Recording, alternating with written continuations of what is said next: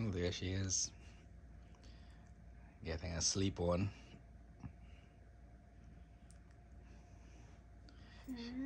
She just still jet lag, only a week she's been here.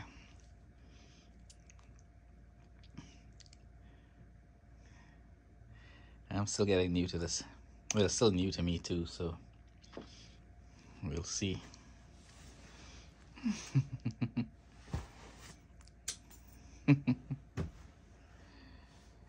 So I did what everybody's saying us to do. Let's bring my wife to America. But I'm okay with it. You know, everybody's looking for something, even the ones here.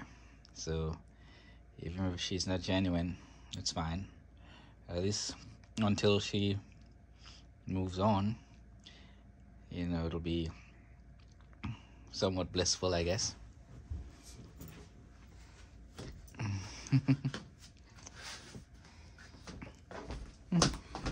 She likes it here.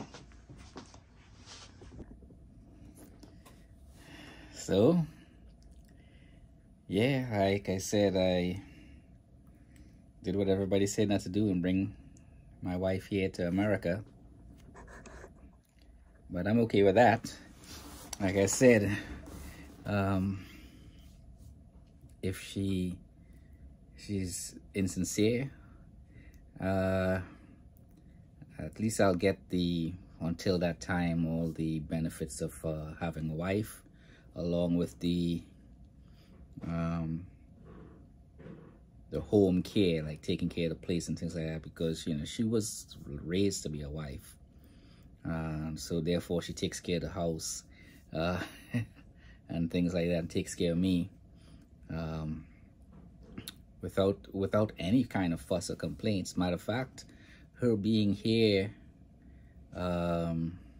she says she prefers the things here, like it's easier to cook because of, you know, the utensils, the equipment that I have in my home, and to clean the house takes her less than half hour, because, you know, all the equipment I have was to make my life easy.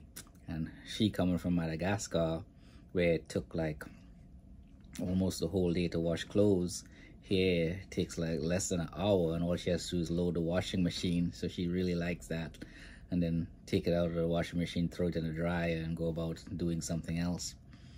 Matter of fact, she's finding it, even though it's easy, it's like a shell shock that she has.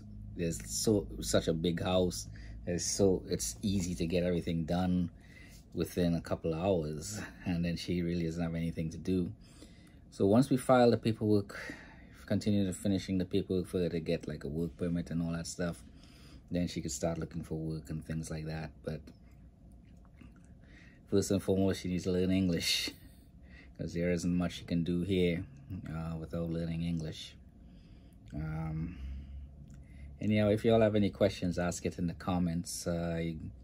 Like and subscribe. We're going to see the lawyer next week to do the second part. I was thinking at first that we could just I could do it myself, and I can, but it seems like when you have a lawyer, your stuff isn't scrutinized as much by immigration, and things get through a lot faster. So I'm going to continue using the lawyer, even though it's going to cost me another $1,800 just to hire that lawyer, plus whatever fees I have to pay on top of that for the filing fees. But I think it's going to be worth it. I haven't married her legally yet. Probably next week or in the next couple of weeks, sometime in September, because she's on a K1 visa, so we have to get married within 90 days. So that's where things are right now. Again, if you have any questions, ask in the comments, like and subscribe. You'll have a good day.